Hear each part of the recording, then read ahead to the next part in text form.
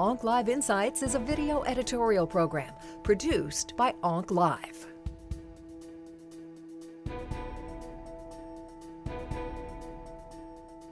When I find a patient with an EGFR mutant lung cancer, I'm always pretty excited because I have a first-line therapy that I know works relatively well in the shape of one of the first or second generation EGFR-tyrosine kinase inhibitors like rociletinib, gefitinib, or afatinib.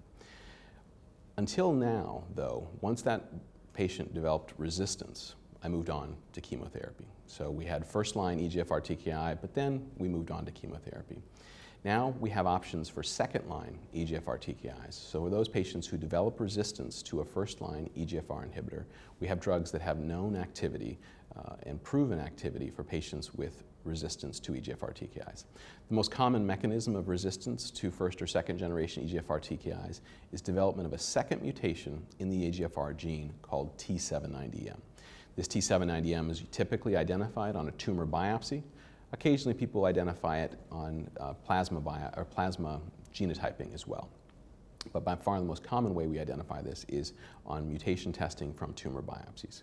When we identify the T790M, we really have two options available, or we're going to have two options available, I should say. One is rociletinib, and this is previously referred to as the Clovis drug. Rociletinib is a drug that was specifically designed to target T790M, as well as the activating mutations exon 19 deletion, L858R. In patients with T790M positive non-small cell lung cancer that have acquired resistance to erlotinib or gefitinib, it has a response rate of around 60%. So 60% of patients have a significant shrinkage and a significant median progression-free survival. So clearly establishing this as an option for second line.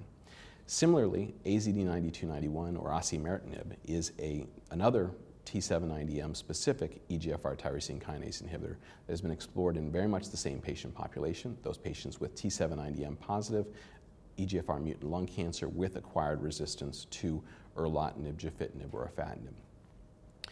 AZD9291 or osimertinib has a response rate of about 60% in that patient population. Again, a significant median progression-free survival.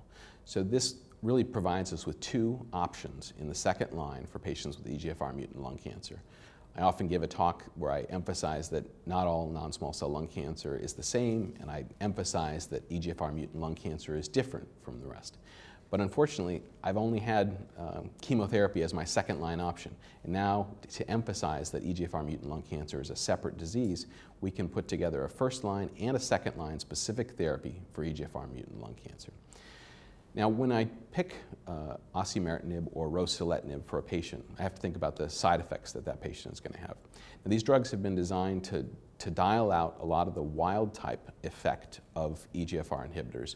So when you think of erlotinib, gefitinib, or afatinib, a lot of the side effects we understand are related to targeting wild type, regular EGFR. So rash, diarrhea, paronychia, these are common things with these drugs because they're hitting wild type EGFR. Now, with the third generation EGFR TKIs that don't target wild type, we have much less of that problem. The problem still exists, and so patients still have some skin side effects. There can be some mild diarrhea, but it's much less frequent, and I think that's a big relief for most of us. But they do bring their own sets of side effects, and so rociletinib does have some hyperglycemia that's observed at grade 3, so the kind of thing you have to make an intervention for in about 25% of patients. So a number of patients that you give this drug to are going to have a problem that you have to sometimes pick a new drug for. So I think this is something that we're going to have to learn how to deal with. It's not a challenging thing. Typically we give metformin and it's manageable, but it's going to be a new part of our care for patients with non-small cell lung cancer that hasn't been something we thought about before. In contrast, osimertinib, AZD9291, does not have a significant problem with hyperglycemia.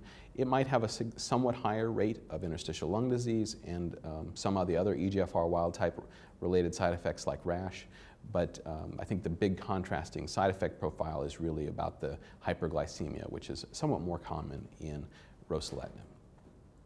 But either way, both these drugs are extraordinarily effective in patients with EGFR T790M non-small cell lung cancer, and it's really exciting that we now have both a first-line and second-line targeted therapy for those patients with EGFR mutant lung cancer.